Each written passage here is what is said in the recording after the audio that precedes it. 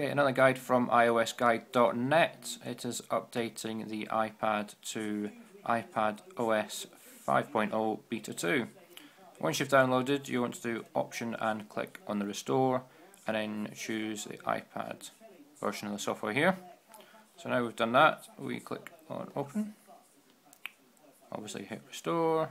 Oh, at this point must make sure you have synced your device either with your PC or on the cloud, as a good friend of mine who's with me has forgotten to do it. So he's now doing it via the cloud, but make sure you sync it first.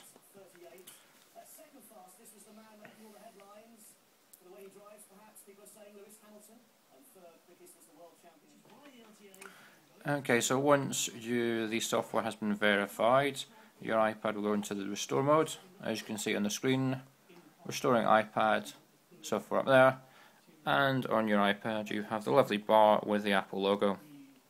So I'm going to let it do that, and then wait for the next stage.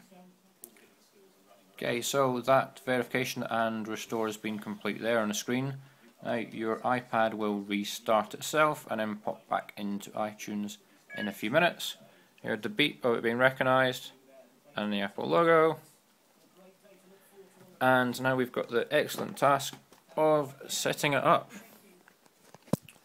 So are we ready? Oops, that's not.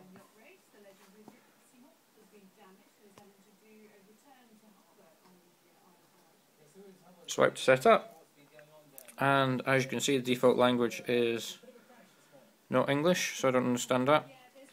So make sure you choose your country. For me, British English.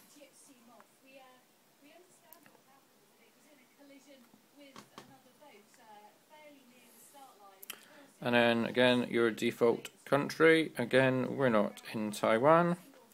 Surprising that from my accent. United Kingdom.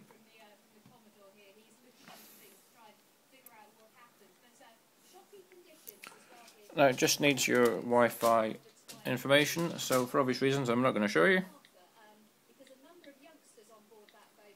I'm not speaking either, which is surprising because sometimes I do.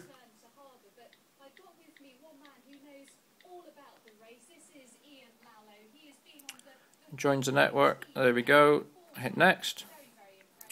Now we want to set up the iPad. We don't want to set it up as a new iPad. Today I'm going to restore it from an iCloud backup. So we hit that, then hit next. Again, you need to put in your Apple ID, if I can remember it.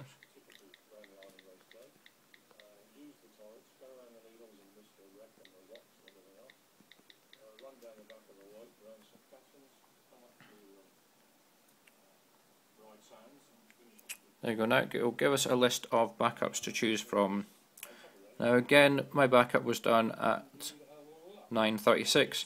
The other one here, my backups in the cloud, are an iPod and my iPhone. So now we're ready with that. We hit restore and we let it download and do its thing. I won't bore you with the whole process. I'll just let you see when it comes up with a time remaining. Now of course this will depend on traffic on the Apple servers and of course your web router and your web programs as well.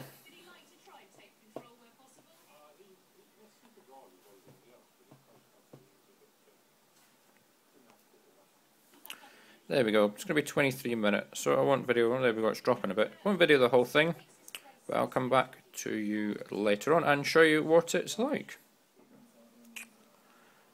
Okay, after it's downloaded the iCloud backup, it will restart yet again, and then it will appear in your iTunes device list. There we go, it's just popped up. There we go. We're just waiting for that to do, and then I shall show you in different videos some of the new features. Remember, once it's done this, it will connect to the cloud and re-download the apps that you had installed. Okay, if you've got any questions or want to see any guides, email questions@iosguide.net and visit the website www.iosguide.net. Okay, very quickly, once it has restored everything, going to get some error messages saying you cannot access some information. This is because passwords aren't transferred over, so you'll need to re-enter all your passwords in again.